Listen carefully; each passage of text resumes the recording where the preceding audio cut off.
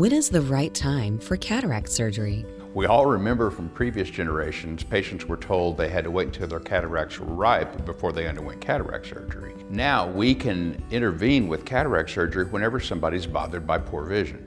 Generally, we recommend considering cataract surgery once people have symptoms that are starting to affect their quality of life.